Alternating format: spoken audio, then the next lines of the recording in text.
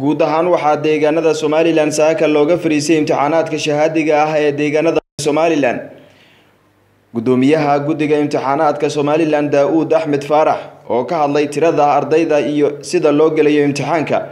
ayaa waxa uu sheegay in lagu soo koobayo imtixaanaadka hal maalin oo kaliya. tirada ardayda sanadkan imtixaanka u fadhiisanaysa waa 11,000 ilaa 11,000 haddaan idin kala saaro inta lab ay inta dhidiga labku waxa weey 6,160 female kuna waxa weey 4,420 marka tirada guud waa 10,590 11,000 iska buuxsamaya marka waxa dhici karta ardayaan kaarka qaadano lagu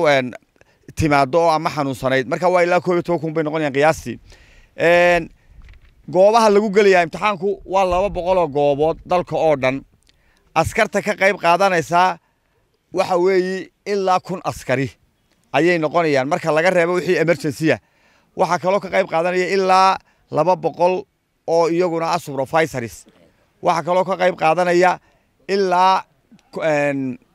100 iyo 2 fasalad waxa weey 100 iyo dalka marka isku wada geeyo macallimiintuna ilaa 1,000 bay noqonayaan qiyaastii ilaaliyayaasha macna fasalkiiba waxa ilaalinaya hal macallin iyo mid kayda ayaa jiray haduu ilaahay idmo haduu kaasi xanuunsado gelaya meesha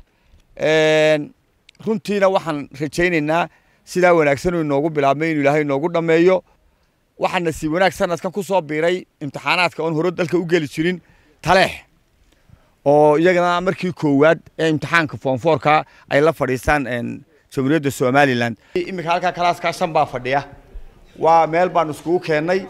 si ma taqaanaa isku weheshadaan goboladana burca way jirtaa booramana way jirtaa runtii way jiraan marka anagana wuxuu ilaahay noo fududeeyay haddaan xafiiska imtixaanaadka inaan ku guuleysano inaan qolada la dhiil garayno waxa jira qayb iyaguna indhoolayaala iyagana waanu ka qaadnaa runtii wasiir ku-xigeenka wasaaradda waxbarashada Soomaaliland oo furay imtixaanka ayaa isna dhankiisa waxa uu yiri kulka waxa weeyaan waa imtixaan ardayda nasiib amal rajaynayna waayo waxa weeyaan horta imtixaanku waa imtixaan jilasan waa taarifka hore waxay dhigteen uun weeyaan magaranaysaa form 4ka taarifkii hore waxay dhigteen iyo wixii sanadadii hore uun ku salaysan yahay waxay taarifka dambe dhiganayeen waa laga reebo wax liin maadaama iskuulada xidhan yihiin inaanu ardaygu marmar sabab keenin ha noqoto uun wuxuu dhigtay loo dhigay sawirada ka naqshay sanadkan ayaa waxa guud ahaanba caalamka iyo waliba geeyga Soomaaliya dib u dhac uu ku yimid waxbarashadii